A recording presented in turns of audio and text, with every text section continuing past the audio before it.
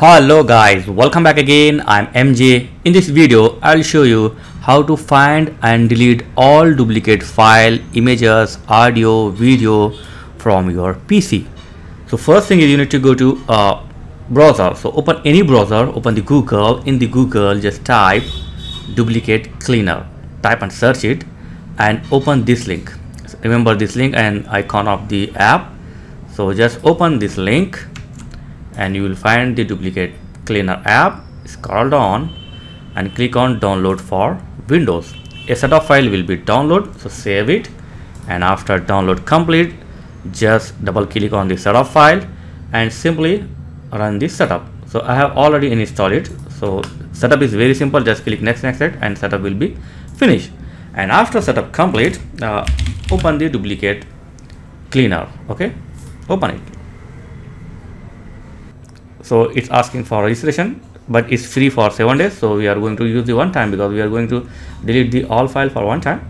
So just close it, and now here click on scan criteria and don't disturb anything. All thing is good here. Check on all extension, any file, any date. Okay, it looks nice, so don't disturb anything here. And then click on scan location. Here you can scan your entire PC, or you can go with the drive, C drive, E drive, any drive, or you can select the particular folders. If you don't want to waste a lot of time for searching entire PC, then you can select the particular folder. So for example, here I have a folder, new folder. So select it and click on this arrow. The folder will be added here. Okay, and after this, click on start scan. So scan is complete here, and now click on duplicate files. It shows all your duplicate files, as you can see here, and you can open the file from here directly. Look at that, this file is duplicated. Okay, and this also duplicate file is showing. Yeah, simple. So now you can select which file you want to delete. Select the duplicate file like this.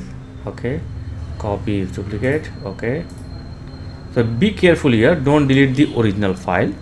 So here check one by one which is duplicate, and then simply click on delete.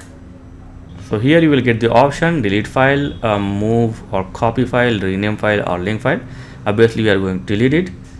Click on delete file and the file will be deleted. So before you're going to delete, check your all file, because by mistake don't delete the original file. Okay, so now I will show you my folder. All duplicate file has been deleted. As you can see, all duplicate file has been deleted.